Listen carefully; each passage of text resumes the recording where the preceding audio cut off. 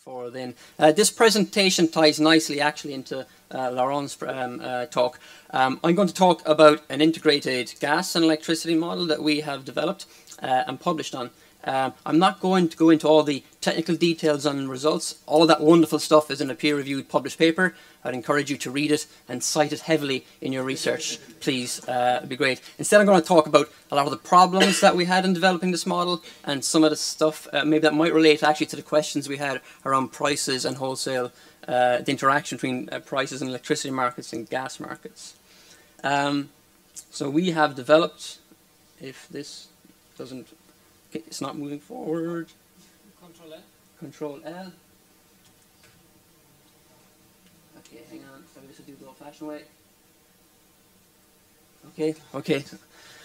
It might take longer than expected, but we're getting there. So we've developed an open data, freely available integrated gas and electricity model for the EU28, or as we will be calling it next year, the EU27 and the UK. So you can decide whether to leave the UK in the model or not, but it's all there for you.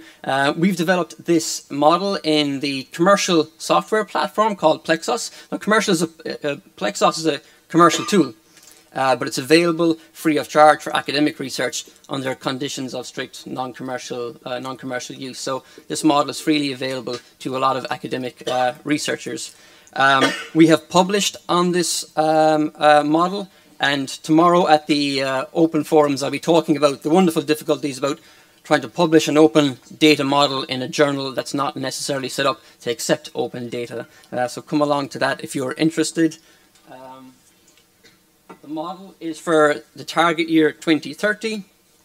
The tool that we use is Plexos. Again, it's a commercial tool, but it's transparent and auditable. So we can interrogate the LP equations, we can export them, and we can view them. The software itself is used in about 200 licenses around the world with about 1,000 users. So we've good interaction with a lot of these commercial users.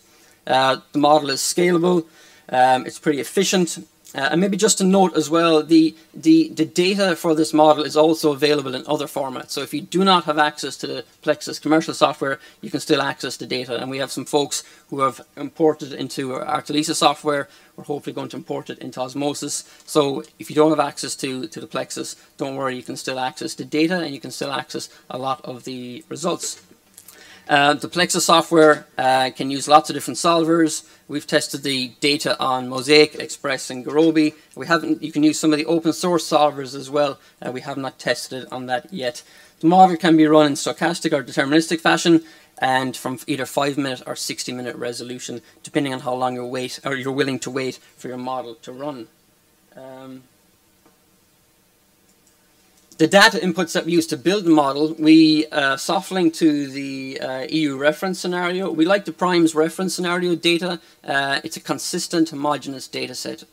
We have played around before with using different available data sets for power plants, but we found that the data heterogeneity introduces a lot of model bias actually. So we like the EU reference scenarios. It can also be linked to times in other models, but for this specific model we pull down the power plant portfolios and industrial gas demands, residential demands from the EU reference scenario, and also this is a scenario that's consistent with some European policy, so that's nice.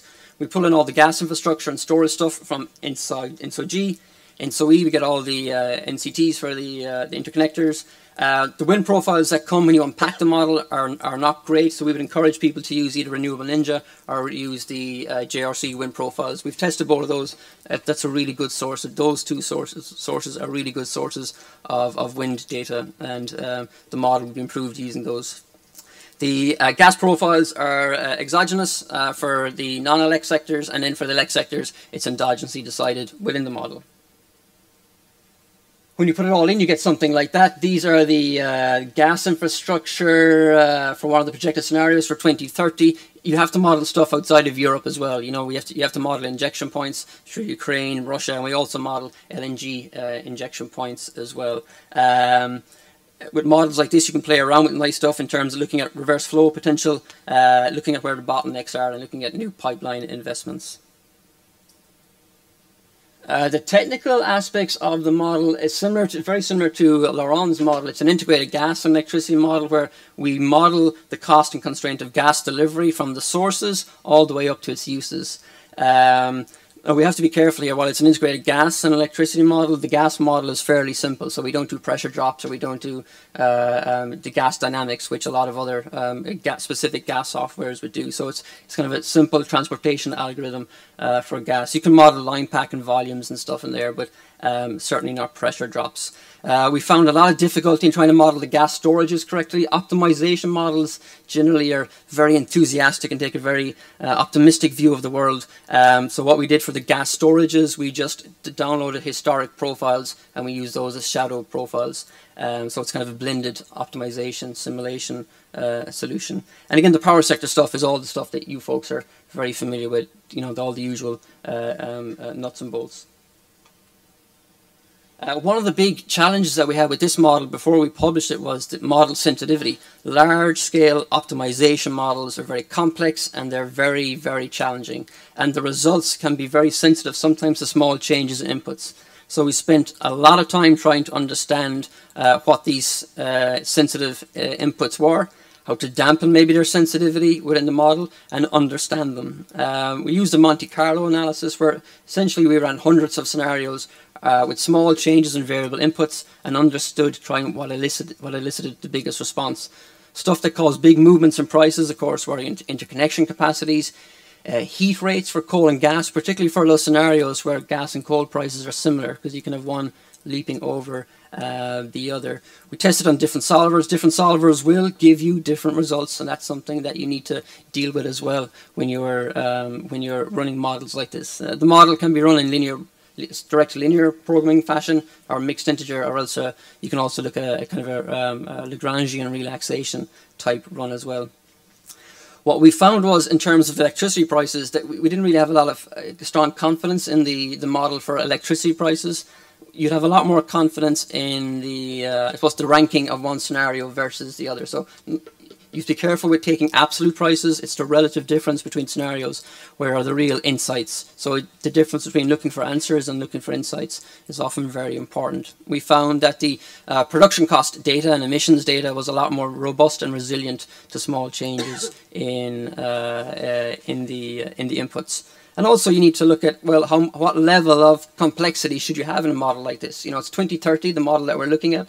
There's a lot of uncertainty in gas prices, in gas policy. So the need to balance model complexity with the inherent uncertainty in future inputs is something that we're thinking quite a lot. My colleague, Fiach Gaffney, will be speaking about what we've learned from this session. And he'll be presenting that at one of the focus groups also tomorrow. So future work, almost there. What we want to do is we have the architecture developed to add water elements to this model. So if anybody wants to do this, we're delighted. Even better if anybody wants to fund this, I'd be even more excited. But we think the water elements is something that would, in terms of modeling water offtake and asking the question, how would the power system operate differently under water scarcity? That's an interesting question. We will be releasing other versions of the model during the summer. At the moment, it's based on the Primes reference scenarios, or the EU reference scenarios, I guess. We'll be releasing the same plug-and-play versions for the ENSO-E Visions 1 to 4 over the summer. They're just being developed at the moment, and they'll be available to everybody. One of the things that we're hoping to develop, and it sounds a bit crazy, but it might just work, is developing a global electricity model, and we're hoping to collaborate with the folks over in the World Resource Institute. Check out some of the work that they've done at, some of you are aware of it maybe, globalpowerwatch.org. It's a global database of all power plants, and really complements a lot of the really good work and research that's been done here on openness and transparency in Europe. Finally, just to finish off, the model is available for everybody to use. You don't need to cite us, you don't need to acknowledge us. You can buy us a beer if you find it useful, but please use it, and if you use it, let us know what you think of it. So thank you very much. A couple of questions.